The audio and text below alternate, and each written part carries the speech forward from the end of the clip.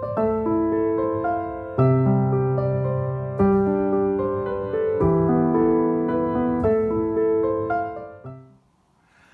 there and welcome back for another Hedgerows video.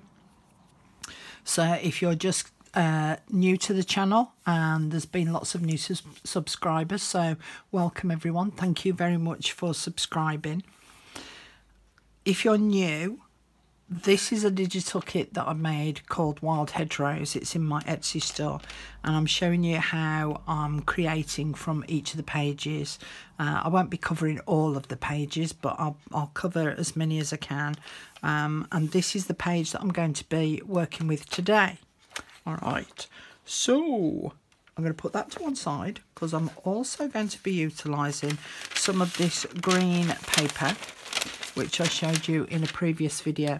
I think I called it painter's tape, but it's painter's masking paper. I've actually put it in my Amazon shop. The affiliate link is down in the description box down below. And it's a big roll. I think you get about 50 metres. But if you're living in a foreign country, foreign to the UK, then what you can do is you can go and have a look at the product and go and see what it is, and then go and search for it on Amazon.com so that you can find it in your own country. All right, but that's what this is, painter's paper. I'm also going to be using some scraps of file folders, so I'm going to be using those. And I've got some scraps of coffee dyed papers and also some tea dyed papers in case these aren't big enough for what I want to use. Now I want to show you, this is the journal that I'm going to be using. All right, so I've made up two covers and I'll be talking about this more, the paper, in the live video that I'm going to be doing on Friday evening, where I show the pop-up shop products that I'm going to be selling in my pop-up shop on my Facebook group. It's once a month, and this next one, which runs this weekend, is the penultimate one. Now I'll talk to you more about it being the penultimate one on Friday night.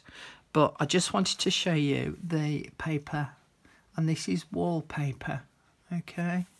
And I will be showing another video showing how to make up these journal covers, all right? And I'll go more in depth into those.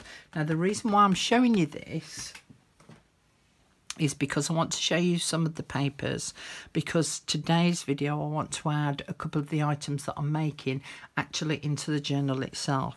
So I'm just going to quickly flip through and you'll see some things that are part done and not quite completed yet, but I will go through that when I come to show you the video on how I've made these covers and how I'm going to decorate the front and yeah, bits and bats like that. So I've got pocket here, and then I've got some book pages. That's the page that I made. Was that the second or the third video? I can't remember now. Some plain green paper. These are from the really useful delicate background papers, and I've got two of them printed off, and I'm going to stitch those together.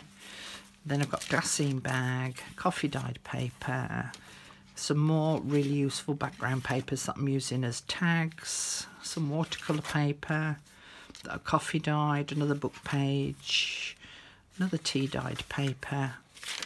This was from an old digital kit called Lace. I'm just in the process of revamping that one, but that will be up in the Etsy store soon. Another book page, some lightly coloured coffee dyed paper. That is, as I say, is going to be stitched down, or stuck down at least, onto the pages so it creates a pocket. And I'm leaving these pages loose in here so that I can pull them out, do any stitching on them that I want to do any stenciling on them.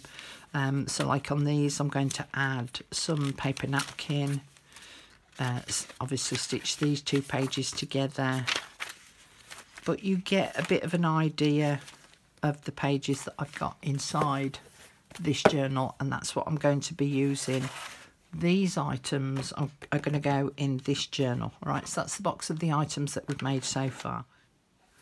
I've cut out all the elements from the page now. I'm just going to put those two to one side for now, because I want to work with these butterflies. So I've cut them out and I've inked them all up, and I'm going to use my scrappy bit of file folder as well. I'm going to make little mini notebooks with these. Now, I've got off to the side here some book pages that I've watercoloured, splodged some ink on, and I will be doing a video on these as well. And I want these as a little bit of a background. Let's try that one with that one. Yeah, that looks good. Okay, so let's glue this in place. Glue around the four sides and a bit in the middle for good luck. And then I'm just going to leave a little bit of a border around that, and then I'm going to cut this out. So for those of you that purchased the last mystery box from the pop-up shop last month, you had a selection of these that myself and my granddaughter made. So you've got a selection of those in your box, so you might want to take a look at those. And then I'm going to glue that then onto the file folder. Right, so I'm going to stick that on there, and again I'm just going to leave a little bit of a border around it. And then I want to do, let's do that one. So I'm just going to make two in the video, and then you can get the gist of sort of what's what. Let's put it at that end.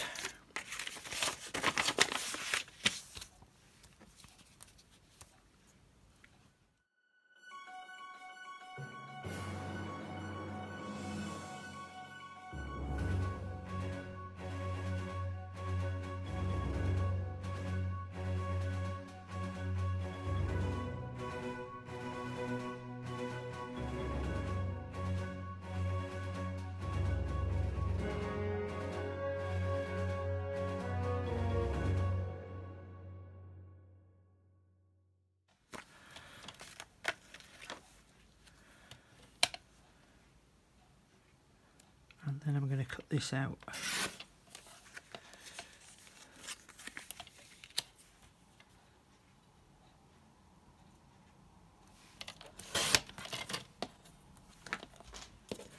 And ink around the edges. But I'm not going to do this edge for a minute.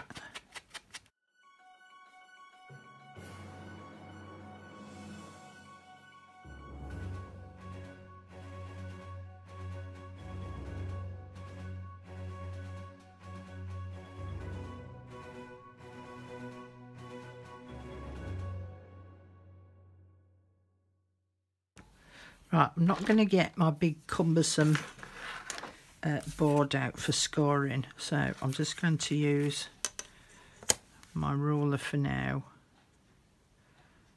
I just want to score with an equal border as what's around the three sides.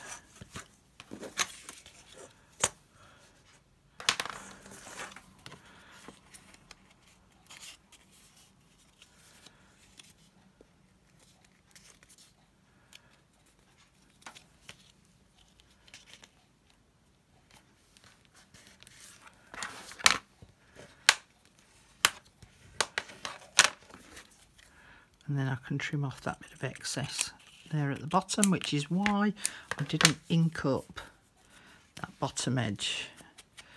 And then I can do the fold, front and back, open that up.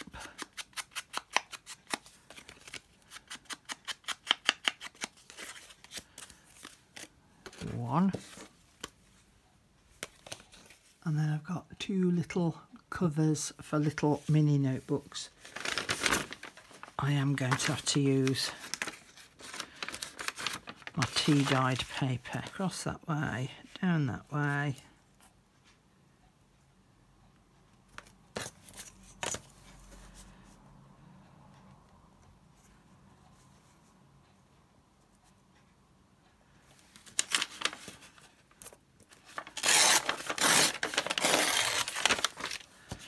Rip.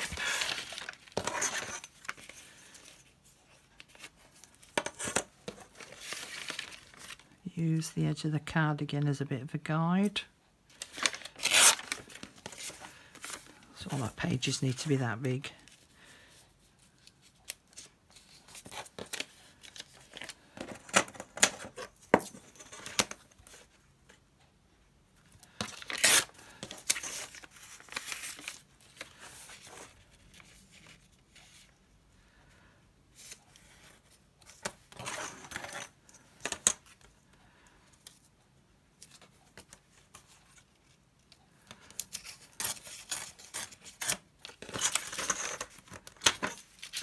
So I've got 3 pages.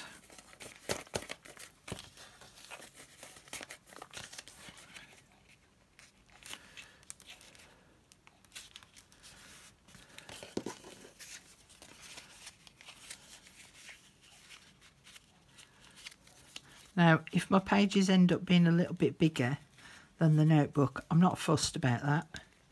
Just adds a bit more character to it. Find the middle, and I'm just going to tie them in place with some of this. Now, is it baker's twine, butcher's twine? I never know which profession it belongs to. I'm just going to tie them in place because I think that I can then either add more pages to it or remove the ones that I no longer need. So I'm just doing a double knot by going through the same loop twice and pull it in. Squizzers, trim off the excess. Bob's your uncle, Fanny's your aunt. There we go, one little notebook done. Where's the other one gone? Oh, it's there. Couldn't see for looking. Okay. Same process. Open it up, line it up with the edge, and just take it slightly over and slightly down. And now I've got a guide as to how long my papers need to be.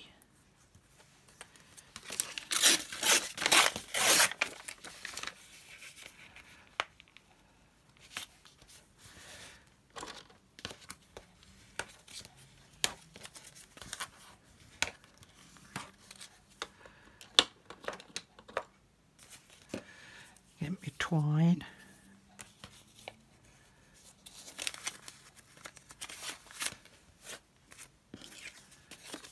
Put the cover on.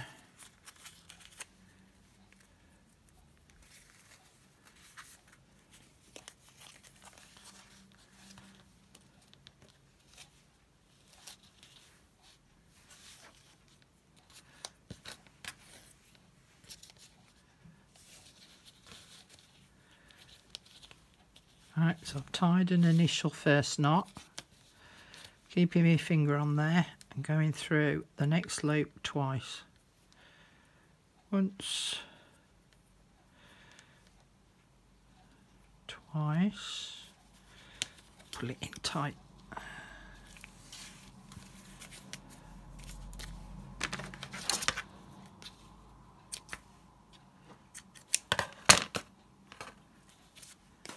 Okay, so those are my 2 little booklets now done with the pages inside.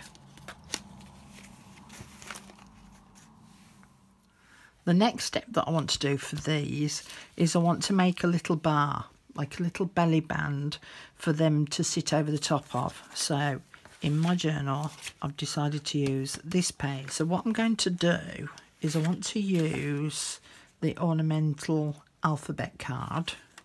I'm going to use some file folder. Now, I don't normally decorate my pages up with all the elements, but I want this in place before I actually put all the pages together. Now, I've got this piece of file folder again. It's already got a little fold in it, so I'm going to use that, and I'm just going to work out how wide it needs to be. So that's the page fold there. Now, I don't want it to go right the way up to the page fold because it's all going to be stitched in place and all the other pages are going to sit on top. So I actually want it shorter than that. All right. So I'm going to fold it about there. So I don't know whether you can see, there's the fold that I've just pinched, and there's where the edge of the paper would be. All right. So we're going to go with that little pinched area there. I'm going to fold that over.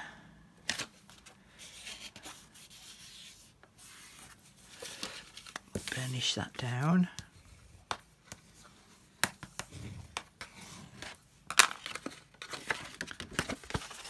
I'm going to cut off the excess, but I'm going to leave a little bit beyond those two fold lines. So let's just check that those flaps are now folded in, and that's going to sit comfortably on the page there, and it's not going to interfere with this folded section of the page once it becomes part of the signature.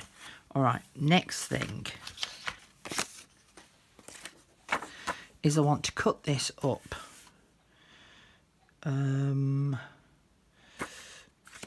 I won't risk cutting it freehand. So I'm going to use a part of the alphabet.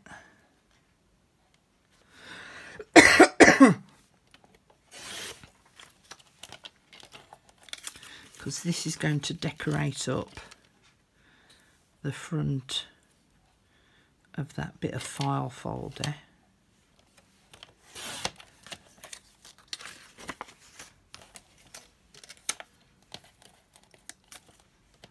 Come on, out you come. Thank you.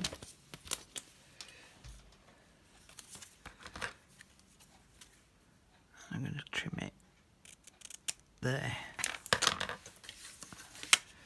Okay. So I want to see how wide I need it. So if I do F, it's going to take it beyond. So I'm going to do A, B, C, D, E. So let's cut that little bit of excess off.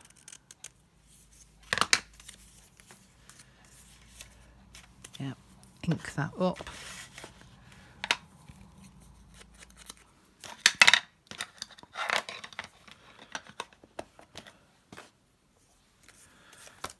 I'm going to glue this down onto here.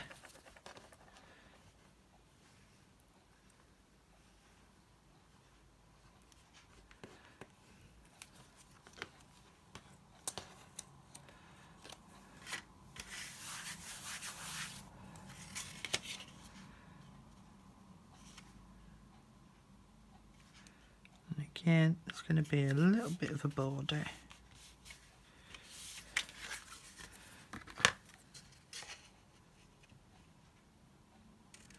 And then trim off that excess. That can now sit on my page, but what I'm going to do is I'm going to turn it over and I'm going to trim these down a little because they are rather large. Trim them down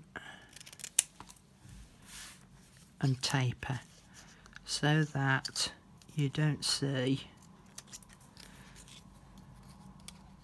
the corners of the folded card.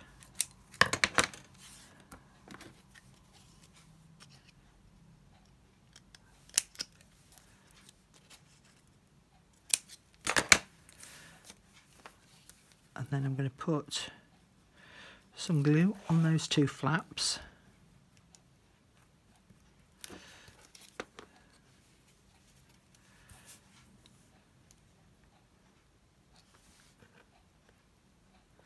I'm going to stick that down there.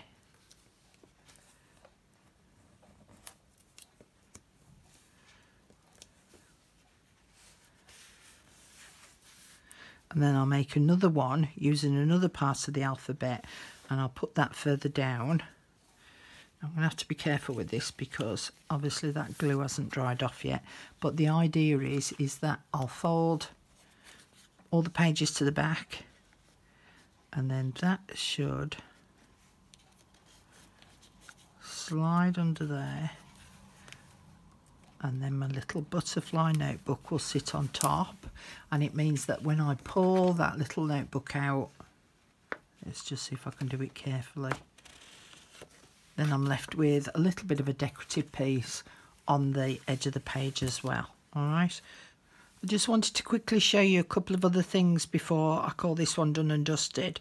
I cut out the word ornamental from the top of the alphabet card, and I just folded, you can see here, I just folded the top edge over and glued that down, and then put glue on the back of here and glued it onto the page. And then on the other side I just got one of my Tim Holtz number stamps, and I just stamped the number on the back there. Now the other thing is, this paper can be quite delicate, book pages can be quite delicate, so I'm just going to use my invisible tape. That's way too much, Carol, but hey ho. And I'm just going to sit it over that fold,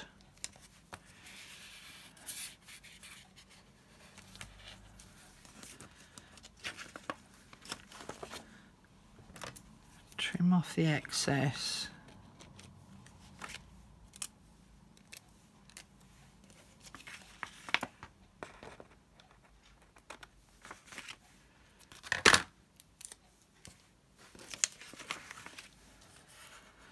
and then I'm just going to rub it with my finger, but I could use my bone folder, and it now practically disappears. You shouldn't see, you can see it there, look, in the way that I'm tilting it in the sun, but when you actually look at the page you can't really see it, and it just helps to protect that fold line there when you come to stitching it in. Now this is what it'll look like in the journal.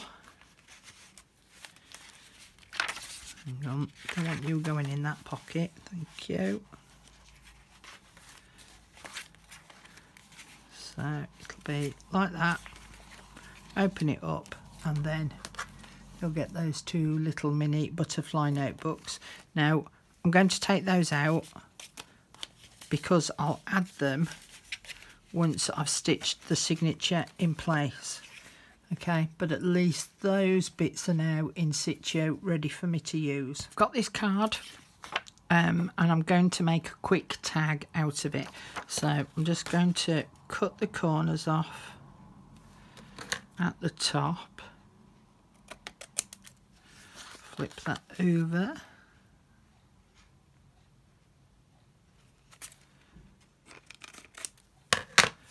and I've chosen another splodgy book page, and I'm going to sit that on the top there. Okay, so we'll glue that in place, but I might just glue it around the three sides and have a, hang on a minute, forgot to ink it up. I don't always have to ink everything, but it does just give it a lovely finished edge, and it helps to define the two pieces of paper so that one will stand out from the other.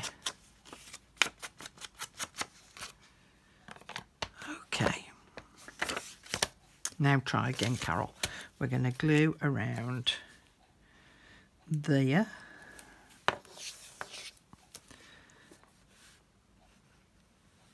there. This is Yorkshire for there. I'm going to glue it there, or there, and this edge, and down there.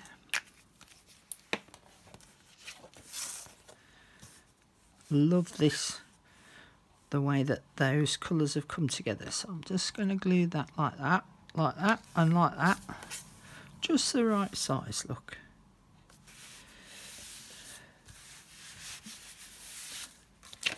And I've now got this lovely, when it's glued down, a lovely opening just there as a bit of a secret pocket. Rip it, cut it, because the other sides are all straight. Sorry, I'm just talking to myself. A minute. Okay, off at an angle.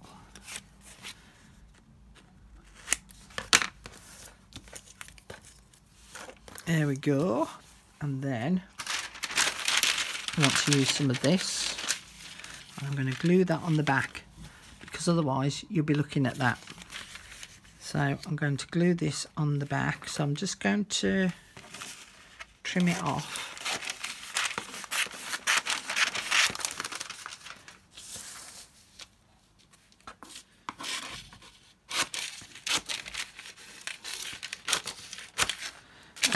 If I turn it over, run my hand over that, doesn't make a noise. If I screw it up and then unscrew it,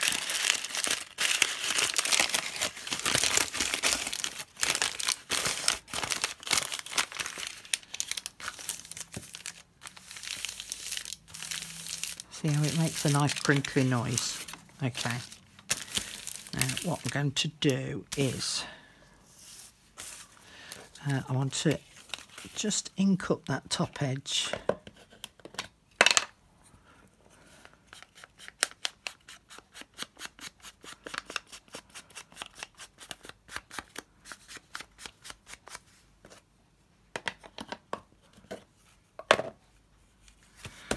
I'm going to put glue around 3 sides.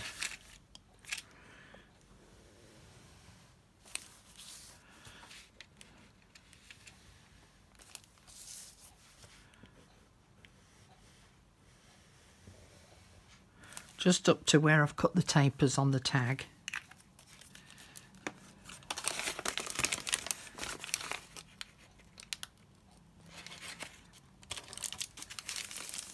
And stick that down. I'm just going to have to hold on to it for a minute.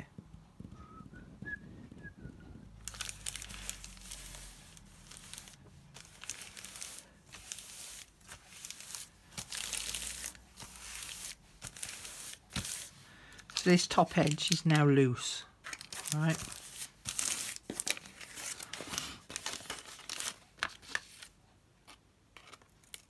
And I'm going to cut it to the same size as the book paper.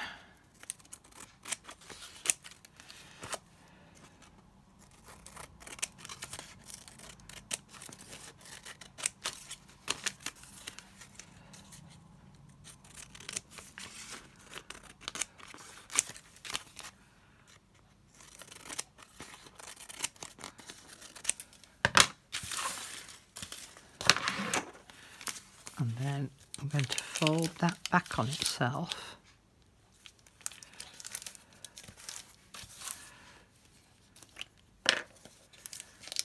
And just glue that little bit there, fold that over.